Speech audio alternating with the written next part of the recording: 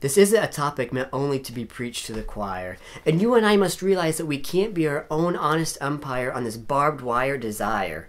Mainstream, you proclaim sex on the TV as your fame. Without blinking, you aim your filth to innocent eyes as you chastise their minds to the viewer's surprise. Do you even fathom what pornography does to guys of my demography, or how it influences girls when it shows that they are only beautiful in provocative clothes? The perversion you create spawns a diversion in the life of my own, and unfortunately, I'm not alone. And if you think that your sexual piety isn't affecting our society, then go on a college campus and tell me that it doesn't affect us. So go ahead and drag your sex scenes across our screens as you make millions turning beauty queens into sex machines. For the wise chase after love only to give it away, but the foolish pervert love to make it their pay.